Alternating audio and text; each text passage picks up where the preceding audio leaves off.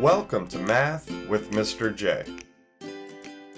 In this video, I'm going to cover how to convert 1/2 to a percent. Now, when we convert a fraction to a percent, we can start by dividing the numerator, the top number of the fraction, by the denominator, the bottom number of the fraction. This will give us a decimal. Once we have that decimal, we convert it to a percent by multiplying it by 100.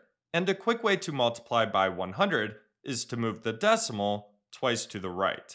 So we need to start by converting this to a decimal by dividing. So for 1/2, we can set this up as 1 divided by 2. Then we go through the division process. So we have 1 divided by 2. How many whole groups of 2 in 1? How many 2's in 1? Well, we can't do that. So we need a decimal and a 0 in order to work through this problem. Once we have the decimal and the 0, we can bring the decimal straight up into where the quotient, the answer, will be. Now we can think of this as 10 divided by 2. So 10 divided by 2 is 5. So we put the 5 up here above the 0. Now make sure that 5 is above the 0 since we used that 0 and thought of this as 10 divided by 2.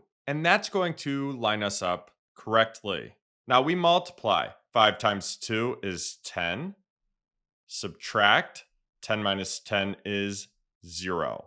We have a clean-cut 0 there at the bottom and nothing else to bring down within our problem. So we are done. 1/2 equals 5/10. Now we need to convert this decimal to a percent by multiplying it by 100. And again, we can do this by moving the decimal twice to the right. So let's rewrite 5/10 off to the side here and move the decimal once, twice to the right, and we can fill this gap, this place, with a 0. So we end up with 50%. 1/2 equals 50%.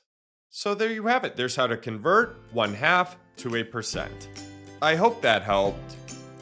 Thanks so much for watching. Until next time, peace.